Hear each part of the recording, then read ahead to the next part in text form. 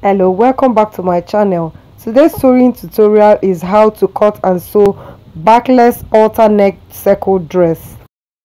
I want to say a big thank you to all those that responded to my opinion poll when I asked for the right title and the right thumbnail, and you responded. Thank you very much for responding to that.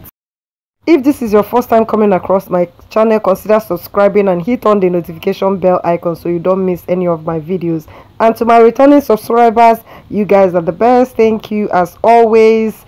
So we're going to be starting with this video today on how to cut and sew this backless halter neck dress. It's easy and it's beginner friendly, so continue watching till the end. So let's do this. To make this, I used 2.5 yards of African fabric, and I will start by folding the fabric into two. So this is it folded into two, as you can see, and I will just take one end of the fabric like so and place it like I'm making a triangle. I hope you understand what I did, or let me do another one with a smaller fabric. So I have my fabric folded lengthwise in two like this, as in yardage wise, and I picked one end and folded it like this. This is what you have here, so that's the same thing. So I'm going to start by getting the neckline. I'm making a radius, so I'm going to make a radius of 3 inches. This is basically standard. It's not the full neck, it's just a radius that I formulated myself. So 3 inches is what I'm going to be using here. We just need 3 measurements: this radius, which is 3 inches, and then the armhole length, and then the length of the dress. So the length of the dress, I would take the length of the dress, which is 38 inches or 40, depending on the length you want to take. I'll mark it here, take the tape measure to the end, and whatever I get, I take it round like that and make a circle.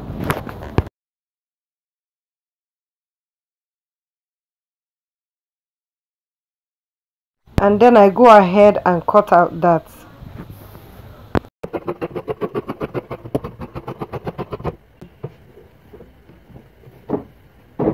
I will also cut out the neckline.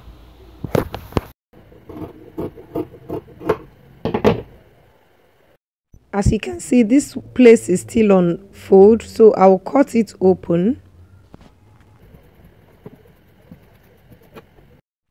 Now I'm going to mark the length of the armhole. The length of the armhole I'm using is 10 inches, so I'm going to mark 10 inches here, and I'm going to notch it. Make sure you notch the 2 fabrics, that's the 4 of them, like that.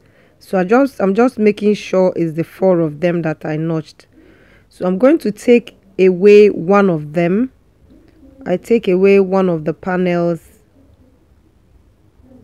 and we're working on this other one.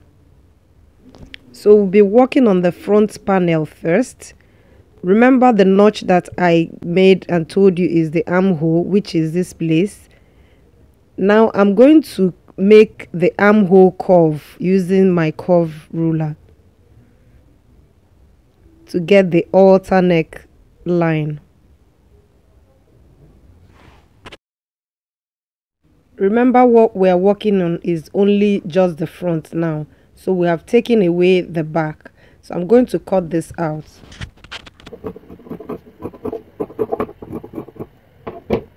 Now we'll have to work on the back panel. So with the notch that we have placed on that the back, where we have the armhole length, so this is it. So I'm going to cut this round using that as the radius. So remember, the radius I used is 10 inches. I'm going to take that 10 inches all around.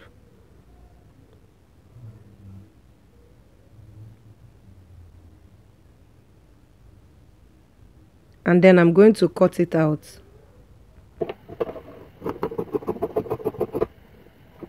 So I'll go to my machine wrong side facing me, I'm going to fold this in like so and sew it there. So this is it. After sewing it, I'm going to pass this elastic into it.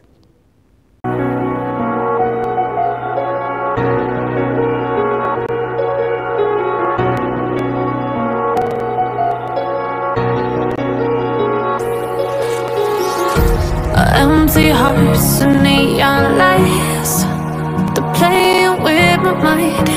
Gotta get out of here tonight. The length of elastic I used is 13 inches, so you can go ahead and use the amount that is enough for your size. Then I will go ahead and use bias and tape the armhole. I will sew it here and turn it the other way like that and top stitch it.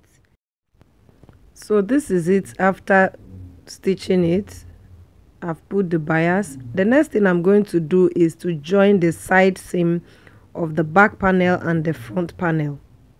So this is it. I'm going to go to the machine and join it straight like this on the both sides. So this is it after joining it. As you can see, the next thing we are going to do is to work on the neckline. So we are going to be making a bishop neck for the neckline. So on my interfacing, I'm going to fold my interfacing like this in a triangular form. You see it's single. I fold it like this and I'm going to be getting the radius of my neck. That is what I have here.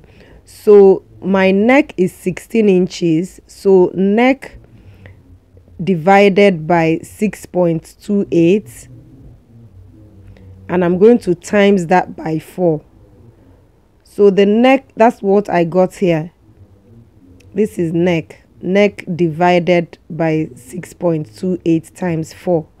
So that's what gave me this, and what I got was 10.1 inch, and that's what I have here, as you can see.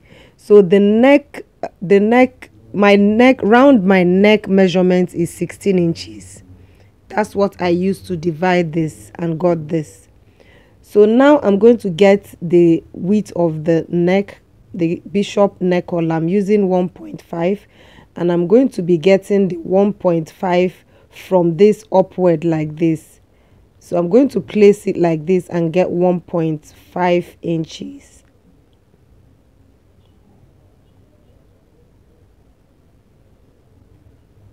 And I'll connect all these lines. And then on the edge, at the edge of this place, I will make this curve. Any silhouette you want, you can make it here. So now we have the bishop collar. I'll cut this out.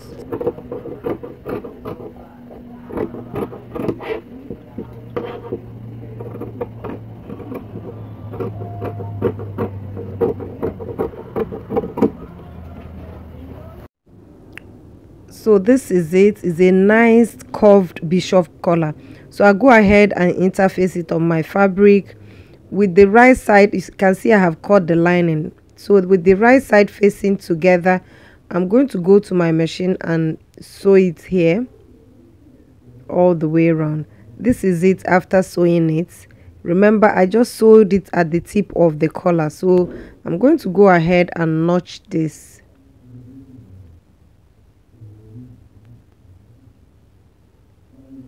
And then I'm going to turn it over and iron it. If you have been watching my videos recently, you would understand, and I'm sure you would have been used to how I make this collar. So that's the same process. I'm going to iron this out.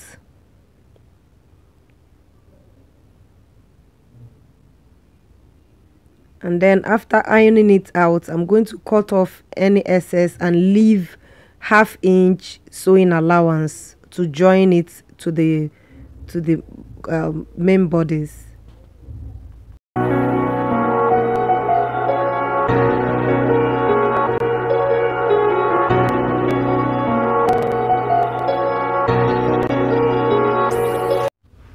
So I'm going to fold this together to get the center of the, this is how it looks. I'll fold this like this and get the center of the collar. And then I'm going to go to the bodies and also cut the, make the notch for the center of the bodies.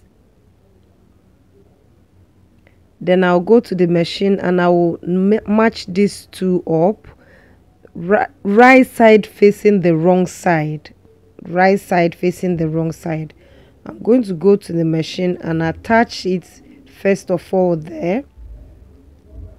After attaching it, this is how it looks. So I will go ahead and fold this one in so that I'll be able to top stitch this.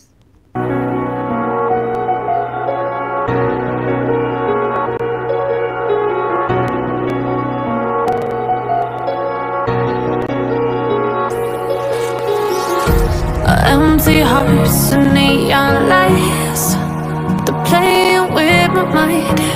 Gotta get out of here tonight. Then after doing this, I'll go to my machine and sew it. Make sure you don't fold it in too much. You fold it according to the other side of the collar. So I'll iron it neatly so that they are all equal. And then I'll go to the machine and sew it at the tip. So you just sew it at the tip here. And with this, guys, we have come to the end of today's video. See how nice this is looking. The collar is sitting properly on the neck. So guys, with this, we have come to the end of today's video. Let me know in the comment section if this actually helped you, and we'll see you on my next video. Bye bye. Remember to subscribe if you haven't subscribed.